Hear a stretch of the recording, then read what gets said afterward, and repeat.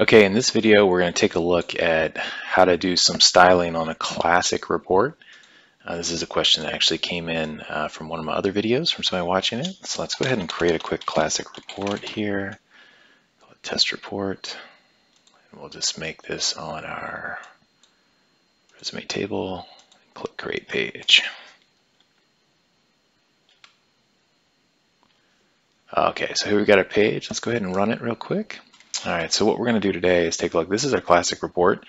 And what we want to do is style kind of a single column as we go across. So the first thing I do here is actually look at inspecting the page. What you'll see with the classic report is it uses the old table body, table row format.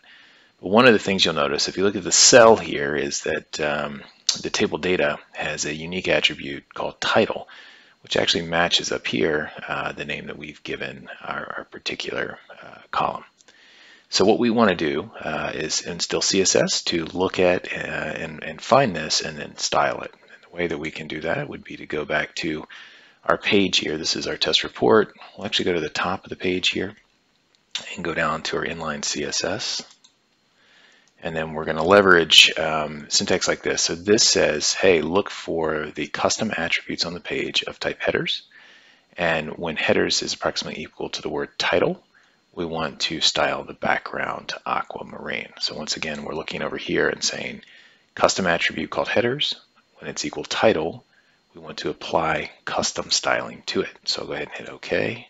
I'll hit save. And we'll go back to our page and refresh.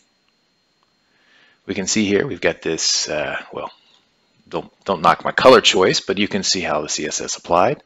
We've got an aquamarine background. If I go down here, you can see that nothing's changed here, but what we've done is for that particular column, we're now applying custom CSS with our attribute selector here. So if you want to ever style a column in a classic report, that's how you can do it.